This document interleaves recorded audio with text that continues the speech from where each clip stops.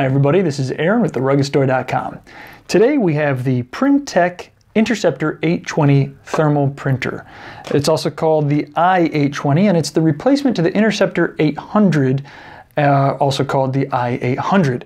So this is a fully self-contained thermal paper. It contains the printer engine and holds the roll of thermal paper.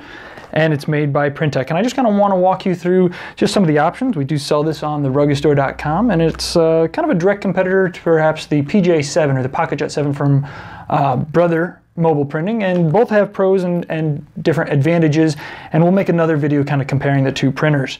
But let's just walk through the I-820 here really quick.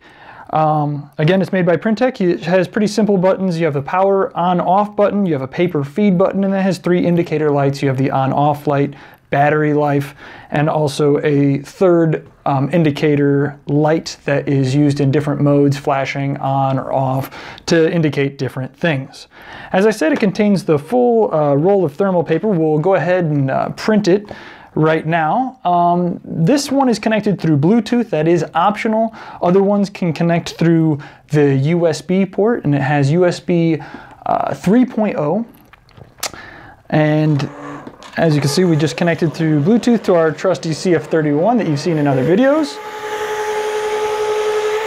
And it prints out really quickly. It has nice dual tear bars on the actual chassis of the printer, so it always rips really cleanly, whether or not that's perforated paper or otherwise. It prints really quickly, and as I said, it prints relatively fast. It goes with 11 pages per minute on the printer, and let me open it up for you. It has just a little black button on the side, opens up, and as I said, that is fully self-contained paper inside the printer, and so it makes for easy change in, change out of the paper, and self-contained. So this printer chassis is mountable. There's numerous options such as headrest mounts, armrest mounts, etc. for the Printek I-820. And the other function that I want to go through is there over here, it's a sealed rubber design on the power port and your USB port. So if you were hooking up through USB to a computer, that's where you would find that port.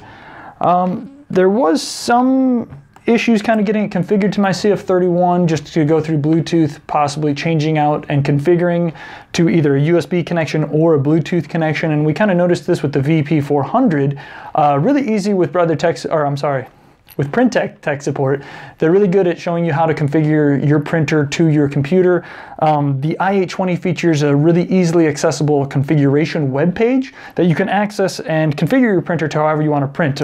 Page size, if you wanted to do USB or through Bluetooth, and just a really easy configurable page that you can access just right on your web browser. So that's the Printek I-820 thermal paper printer, and we're going to show a kind of a comparison video between that and its direct competitor, the Brother PJ7, coming up next. Again, this is Aaron with theruggedstore.com. If you have any questions about the I-820, looking to purchase one, or just want to get a better feel for what product is right for you, visit us at theruggedstore.com. We'll see you there. Bye-bye.